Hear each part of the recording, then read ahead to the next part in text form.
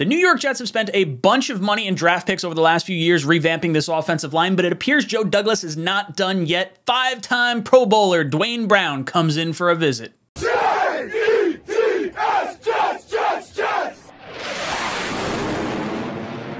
Welcome to Jets Talk. My name's Ryan. I'll be your pilot. If you're new here, hit that subscribe button. If you've been here before, welcome back. I love having you here.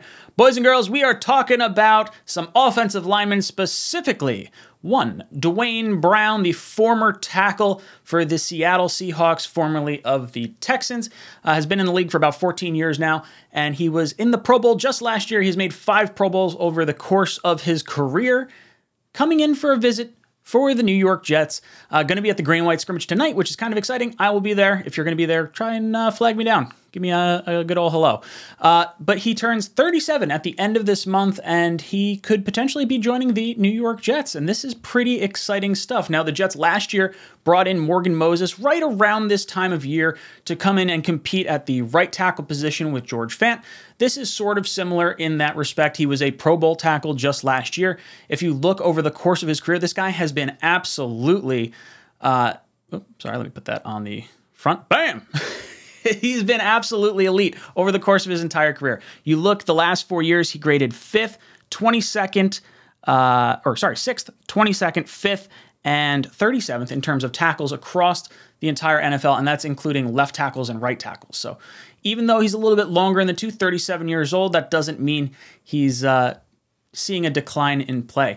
Now, this is very similar to some of the players that we've seen Douglas have under his umbrella in the past. In Philadelphia, he had Jason Peters, who is like 39 years old, playing at a really high level. So offensive tackles can play at that high level for a long, long time. And he just did it last year. So this is pretty exciting stuff. I think he's going to come in as our swing tackle potentially. Now, the Jets are sitting somewhere around $8 million in salary cap space, so we don't know what this contract is really going to look like. I'm a little surprised he's sitting out here this long. Now, he did get arrested at LAX for bringing a gun into like the TSA checkpoint line, so he could face up to a year in jail, but it seems like it was more so an accident, so I don't think he's going to see any jail time. But hey, I'm not any kind of legal advisor by any stretch of the imagination, but it seems like a little lapse in judgment there.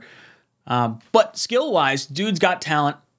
Joe Douglas can clearly identify offensive line talent, but having that depth at the tackle position, while we still have, a number 11 pick in Mekhi Becton, you have a guy in George Fant who's played phenomenally well at the left-hand side of this offensive line, but we saw last year just how much depth is required. And Chuma Edoga and Max Mitchell and some of the guys, McDermott, that we have on the offensive line as backups aren't really up to snuff and aren't really, that comfy backup role that you might have to call on and really have locked down, because you want to evaluate Zach Wilson. And if you're, throwing out, I don't want to, slight anyone, but throwing out a scrub tackle to try and protect your franchise quarterback and your franchise running backs and everything like that, it's probably not a recipe for success. And I think based on what we've seen from the defense this early in the training camp in the summer, it's that Carl Lawson is creating a ton of pressure.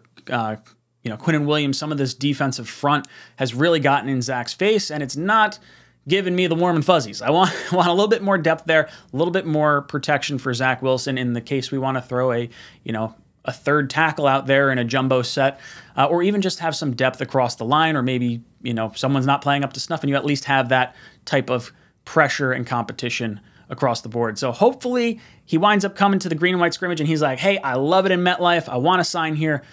Let's give the Jets some depth. Let's give me a little bit more peace of mind. Guys, let me know your thoughts in the comment section down below. Do you want Duane Brown? Do you feel like maybe he's a little too old? Maybe go a different direction, see what the young guys have? Let me know in the comment section down below. And as always, go Jets.